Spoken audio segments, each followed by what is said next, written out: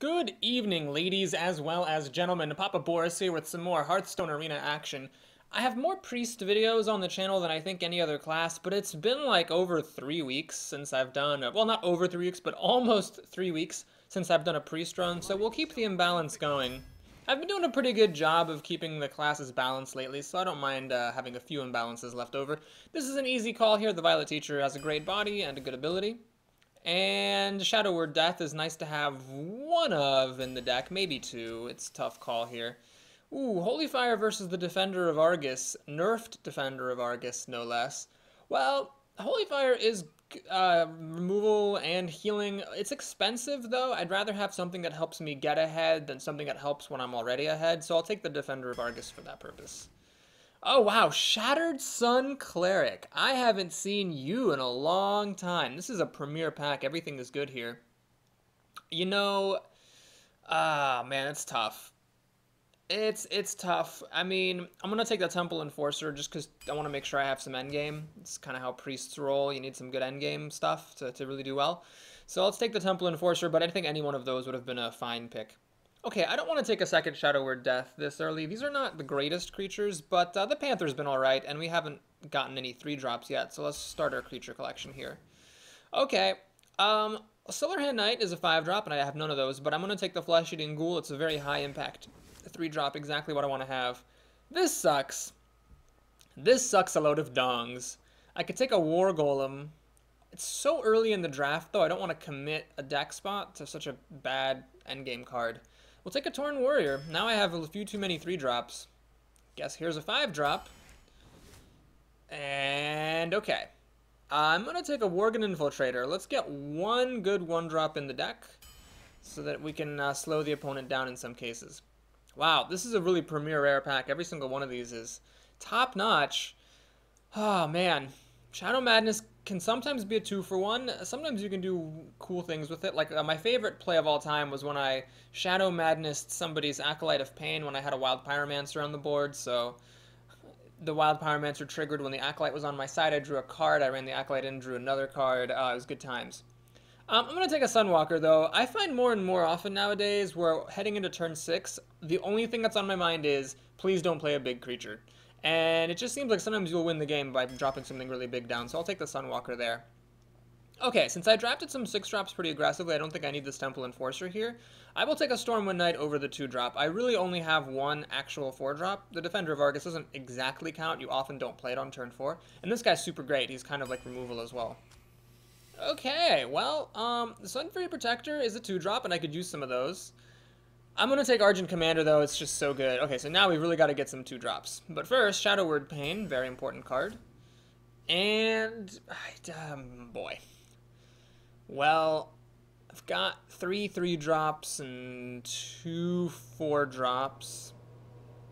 So I guess we'll take another Stormwind Knight. I like having good 4-drops. Oh, perfect. Amani Berserker, best 2-drop in the game. What a great way to start our 2-drop collection. This all is terrible. Well, it's not terrible. It doesn't really fit me. Take the Mechanic there. I don't want to take Mad Bomber.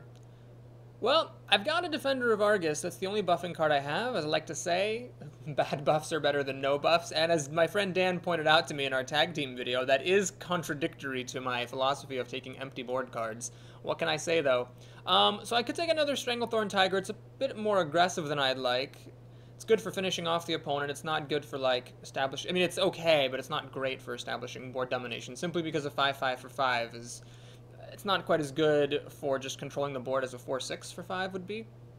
We'll take a Raid Leader and just hope I can get some 2-drops later on. That's becoming my #1 priority.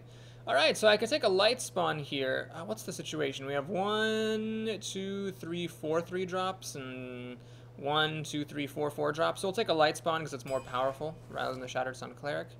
Holy Nova, it's good to have one of those. Definitely.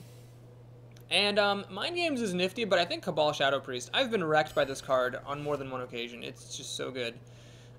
Take a second Holy Nova over MVP Nightblade. Okay, now I need 2-drops. I will take every 2-drop I see. There's the Loot Hoarder. Excellent. No 2-drops here. Take a Razorfin Hunter. Still no 2-drops. I'll take a Thoughtsteal over the Venture Co. I think I've got a good amount of endgame. Well, got 5 big-ish creatures. Yeah, we'll take a Thoughtsteal for some card draw and some some fun shenanigans. Still no 2-drops. I guess we're taking a flesh-eating ghoul. Alright. Murloc Tidehunter, just take it. Ah, Northshire Cleric. Perfect. Could use one of those in the deck. Now, will I take a 3rd flesh-eating ghoul or a Mad Bomber? This is the test right here. Because, of course, in the abstract, I mean, I wouldn't even see this Mad Bomber. I would take a flesh-eating ghoul. But let's do a quick check. I have 2 1-drops. I've got 1, 2, 3 2-drops. I've got 5 creatures that I can play in the first couple of turns. And as a priest, I mean, you do kind of want to play things in the first couple of turns, or else, you know, you're just healing yourself and it does nothing. The flesh-eating ghoul, I've got 2 of them, but I already have so many 3-drops. 3-drops, 1, 2, 3, 4, 5, 6. I think I have to take the Mad Bomber for curve reasons. I feel horrible doing that. Oh my god! What's with the flesh-eating ghouls? Well, we'll take a Fairy Dragon. Okay. And then, of course, at the end, they kind of come in droves. Well, we'll take a Holy Fire here. We passed it in the beginning. We'll take it now. So, this deck turned out okay. I think I'll make it to 4 wins with this deck. Priest is my most consistent class in, like, 20 runs or something in my spreadsheet. I've made it to 6 or more 80% of the time. It's like pretty crazy. I've only made it below 6 wins 4 times with Priest. So, I mean, it has happened. But, have I ever made it below 4 with Priest? Like, have I ever had a really bad Priest run? I'm not sure, actually. ACO the Hunter. Seems like a familiar name, but I'm not sure. Okay, so here we go. 2-drop. Helping us out here, getting an early start. Holy Nova, there have been times when I've regretted mulliganing it, but in general, I'm not gonna keep that around. I'd rather have creatures to play, and I do have a lot of 3-drops in this deck. Thankfully, I didn't get any of them. Got a removal spell that's not gonna matter till like turn 6. There we go. That's better. Shadow Word Pain, that could be really good. And of course, the Fairy Dragon. So really, I have a couple of chances, about 2 top decks, to try to get a 3-mana card, which you know I have in this deck. So I get a 4-mana card here. The idea of Lightspawn being buffed by Temple Enforcer is a bit of a distant hope. There's a long time that's going to pass between this being dropped and that. Oh my god, if this Mad Bomber... Oh my god, if this Mad Bomber... Whew, if that Mad Bomber had killed my creature, I would have been very upset. Tauren Warrior. Well, I could Shadow Word Pain and kill this, or I could play Tauren Warrior. And you know what, honestly, Shadow Word Pain is more valuable than Fairy Dragon. Now, am I going to get cheeky here? No, because he still has the coin, so he could coin out a multi-shot if I leave this alone. So we're going to do this, and we're going to pass the turn. Okay, this is actually looking okay, because I can now drop a Lightspawn, and unless he plays something that will kill the Tauren Warrior, which is definitely possible, the Lightspawn, and it has the Lightspawn die to a Deadly Shot, I should be fine. Okay, so this is a nice combo for him. He gets a heal. However, I don't think I mind too much. We're going to do this, and my guy gets enraged, which means it'll trade with the Ooze, and we get to drop a Lightspawn now. Alright, this is looking alright. So, of course, you can trade the Ooze, and then Deadly Shot will kill the Lightspawn. However, if he does that, well, that sucks, because then all I'm doing is healing myself and playing a Raid Leader next turn. That's a bit sad. Hopefully I'll get, like, a Stranglethorn Tiger or something. Oh, he's going to silence it. That's bad. I never did take any Inner Fire. My opponent doesn't know that I don't have Inner Fire, of course, but it does mean, for me, that this thing is completely useless. There is, I mean, Defender of Argus could give it Taunt or something, but, wow. The Raid Leader. Yeah, I'm going to play it. I really don't see much else to do here. We'll heal this thing up, I suppose. So the Raid Leader, I'm trying to trade it into the Spellbreaker. Wow, him having a silence there, that really sucks. I'm going to get a 6/6, though, which is cool. Oh, geez, he has the perfect answer to it. Just picture perfect. God damn. Alright, well, let's actually drop a Sunwalker. So my thinking here is that I'm a little bit safe against a Deadly Shot. It would be a coin flip for him. Deadly Shot's what you're really afraid of when you play Sunwalker, because I got this Lightspawn. And then he can't attack it with his creatures, because of course this has Taunt. Oh, he could just play his own Sunwalker, so this dodges both Shadow Word Pain and Death, so that's exactly what I was hoping for. Well, what I could do is Holy Nova to kill these 2, pop the Divine Shield. I won't kill it, but I can run in and get it down to 1 health. Yeah, I think that's what we're going to have to do. I don't really see many other... I mean, I could play a Temple Enforcer, but I don't like leaving this stuff alive. So let's just Holy Nova here. That seems like a pretty good use of it. And now, do I run in, or do I let him run in? I think actually... Ah, man, that's tough. There are pros and cons to both. If I run in and he has a buff, he'll be able to kill mine. As it is now, if he has a buff, he won't kill my thing. But if he has a deadly shot and takes the chance, and I don't use this Divine Shield, I'll be sad. Well, I gotta take a risk somehow, so I'm gonna go ahead and do that. And then let him decide what he wants to do. Hopefully, I'll get a Defender of Argus and be able to buff this. Or he plays like a Raid Leader or something, buffs this, and then Shadow Word Death will kill it.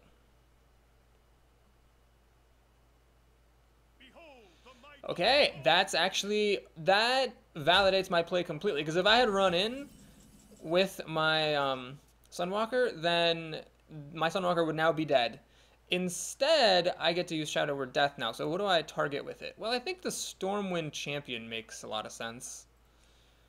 So I'm going to kill the Stormwind Champion.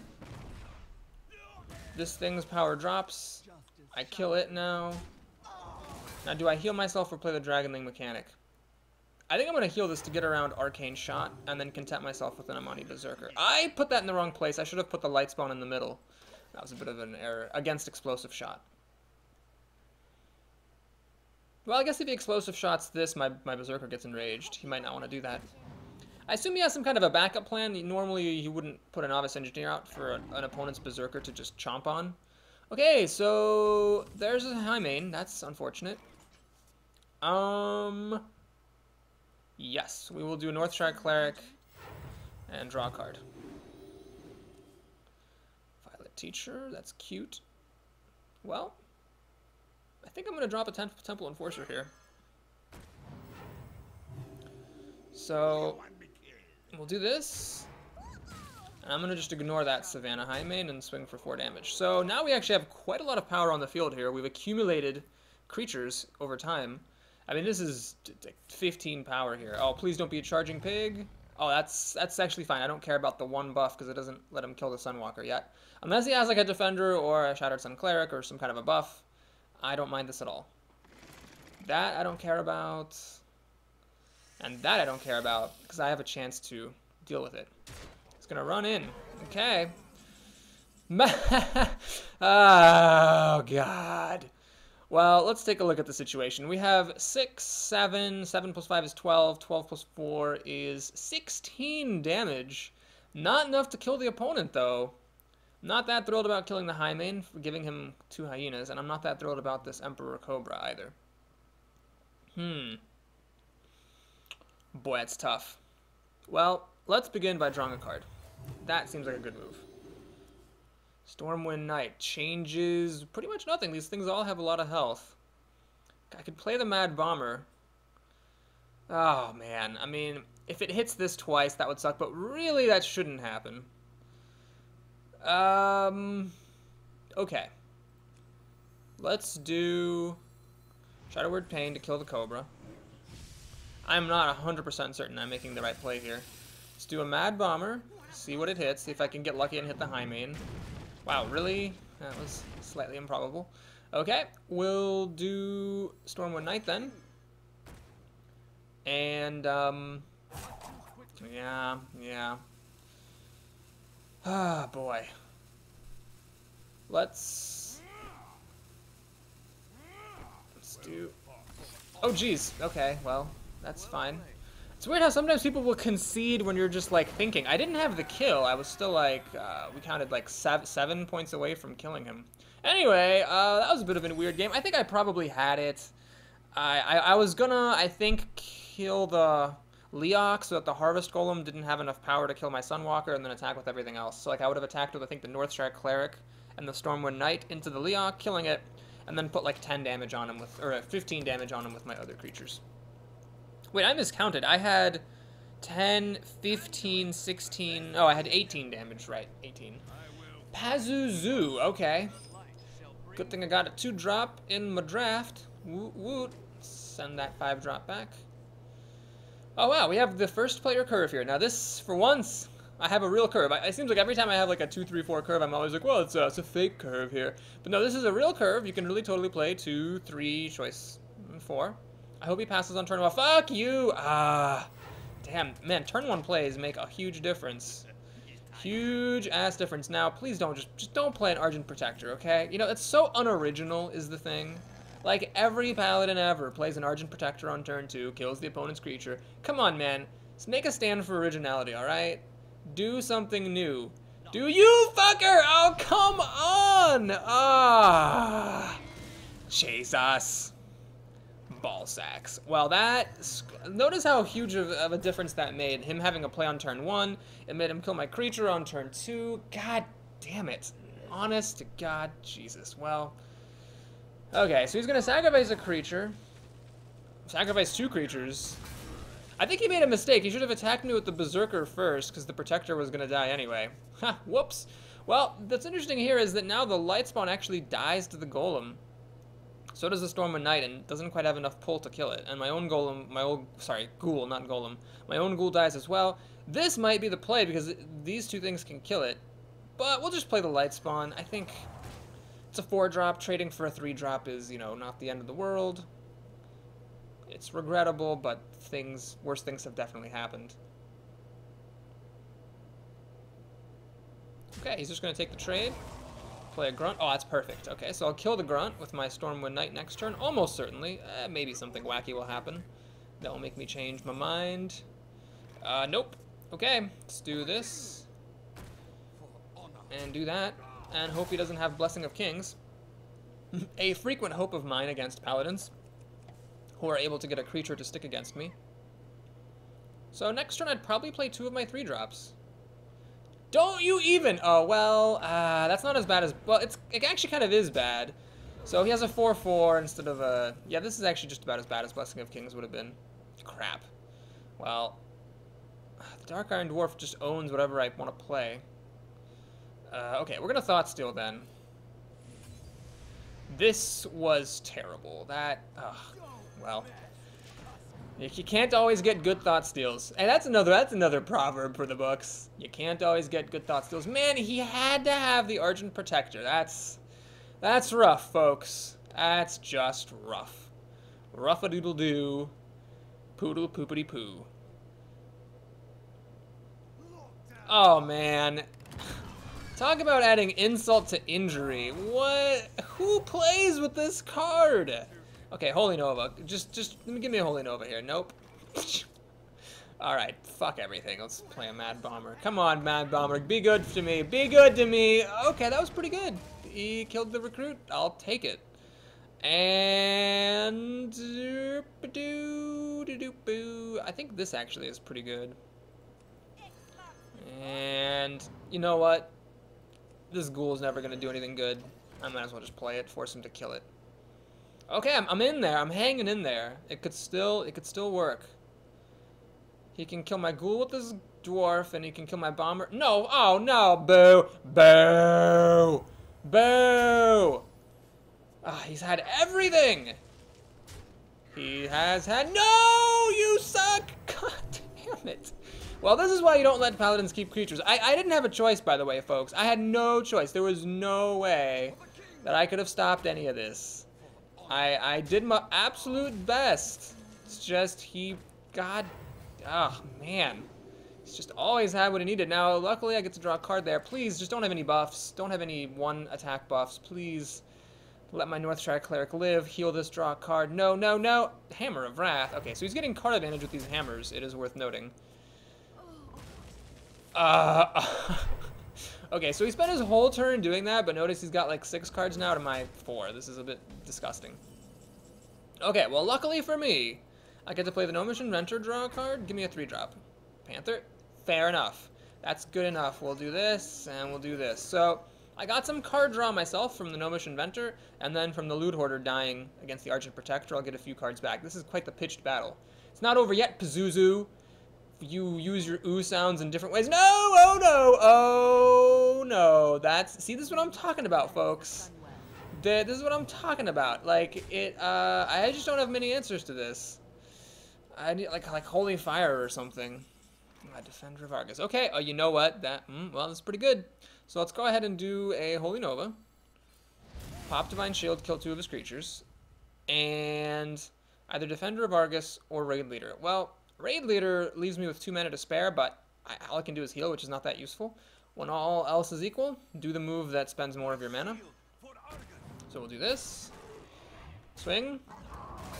And swing. Okay. Okay. He's got 5 cards to my 4 soon to be 5. I don't have any more cards in the works, but I have the board advantage. Okay. I don't have the board advantage anymore. My board advantage is gone. Oh, my board advantage is, it's like it never existed.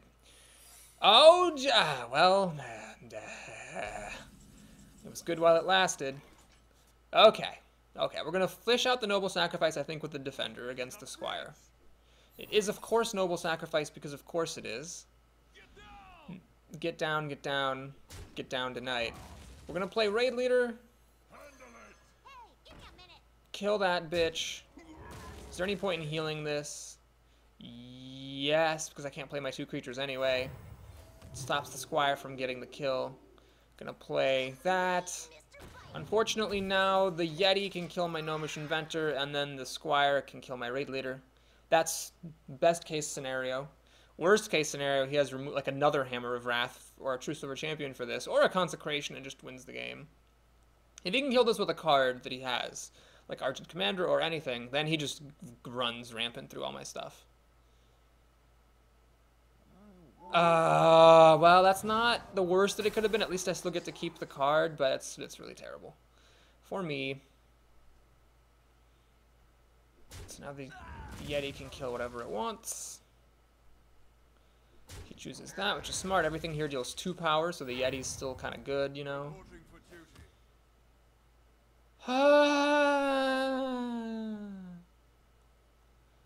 Now, this is a bit misleading because I have drawn 2 extra cards with Thought Steal, so I've actually drawn more cards than he has. That was an amazing top deck, I'm not going to lie. Going to kill off the Yeti. And we're just going to clear out the board, honestly. This is actually the right move. My other stuff is all dying, so I might as well put less damage on the Gnomish Inventor. Okay, I've got the board advantage. We're in a top deck war. His hero ability is better than mine because I keep having to take damage killing his reinforcements, but if I can draw a couple of spells, Violet Teacher could make up for that. Oh, that sucks because now my Gnomish Inventor dies for free, so he gets caught up. And then the Kodo will kill my Argent Commander. That was a really good top deck. Sunwalker! Oh, he shoots, he scores! Ah, that's so good. The difference between 4 health, or excuse me, 2 health and 1 health is pretty immaterial. So I'm just gonna go ahead and do that, and I'm gonna heal him. I mean, I'm wasting a point of healing either way. Might as well put it on him so I can kill another recruit later. This guy will be my designated minion sweeper. Okay, that's Sunwalker. Man, I am glad I took that Sunwalker because boy, has it been pretty good for me in both games so far. This was really unfortunate because this thing the 2/4 is not irrelevant right now, and I've used both of my buffs. I think I still have a Shattered Sun Cleric in here, don't I? I think I do. Oh, he's gonna heal it. What a bitch. Ugh. Okay. We can still do this. Holy Nova? More like holy, this sucks. Well, okay. So because I have Holy Nova, I can do... I can't quite do it. No matter what this runs into, it dies, except for the recruit, and of course the recruit will die to the Holy Nova anyway. Can I kill him? 10, 14, 16? No, I need to kill his stuff, I think. I think it would be too risky not to. Question is, how? Well, this is the thing that hits the weakest, so we're gonna do this,